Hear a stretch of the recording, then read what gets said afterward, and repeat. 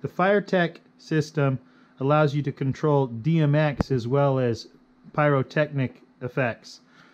With DMX, it opens up the possibility of adding lights, flame projectors, lasers, smoke devices to your show.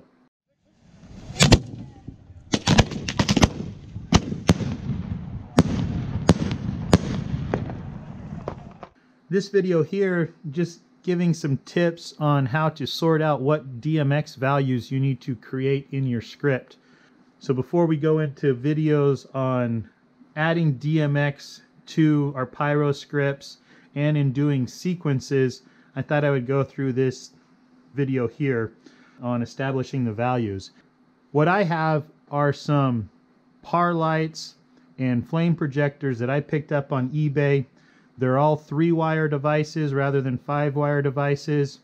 I wouldn't use the flame projectors up close near anybody because these are fairly inexpensive devices without a lot of the safety procedures and monitoring that comes with the 5-wire devices. But they do work, and they're fun, and they're relatively inexpensive. The flame projectors that I purchased on eBay came with these instruction manuals here. It actually implies that it's a 2-channel device. There's not a lot of useful information in this piece of paper. They're actually just single channel devices, but they do work. The par light came with a bit more information that was useful. If you look down here, it gives me DMX Control 7 channels, and it actually defines what those channels are and the values. So channel 1 with a value of 1 to 0 or 0 to 100. Channel 1 with a value of 0 to 10 is off. Channel 1 with a value of 11 to 50 is a static color, and I need to use channel 2 to select that color. So what I have here is a DMX board that I bought online. I think this costs like 20 bucks. It's relatively cheap. There's nothing fancy about this board here other than it allows me to select values on channels, and it tells me up here on the screen what those values are. So the par light I have over there, here it is. That par light is connected to channel 1 right now. So I've given that par light, which has it's a chip on board device, so it has a controller in it, and I've assigned it channel 1. If I give channel 1 a value of 8, nothing happens.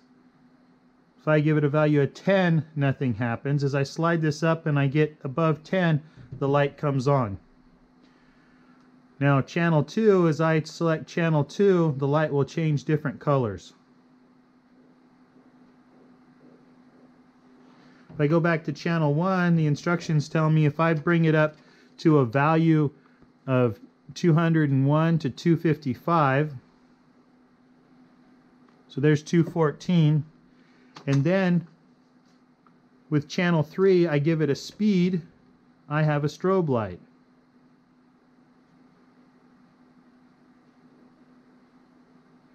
So there's the very basics on trying to figure out what values you may need for which channels for some of your DMX systems. Pick up a DMX board and just do some troubleshooting.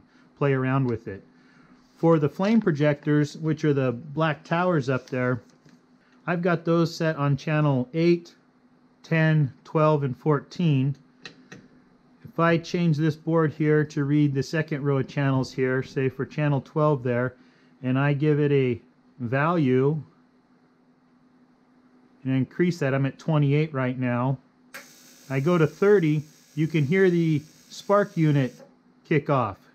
So 0 to 29 is off, and 30 to 255 is fire.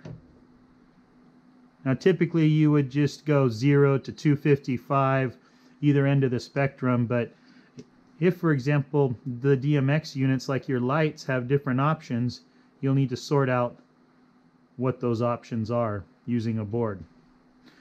Well, there you have it. I'll do a video here soon on how to add DMX to your pyro script for the fireTEK system, and also a video on doing sequences.